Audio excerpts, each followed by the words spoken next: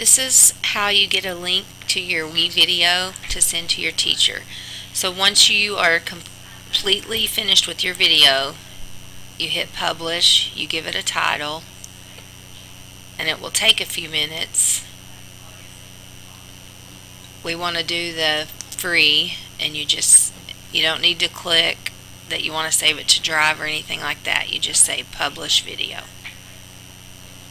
So it will start saving. You'll see it over here, and it'll take a few minutes. Once your video is finished processing, you will get the published icon, and you can just say done. So now on your WeVideo screen, here's your video. If you go to exports and click on the video, you can see this little button that's blue right here. That means share, and it gives you the link right here.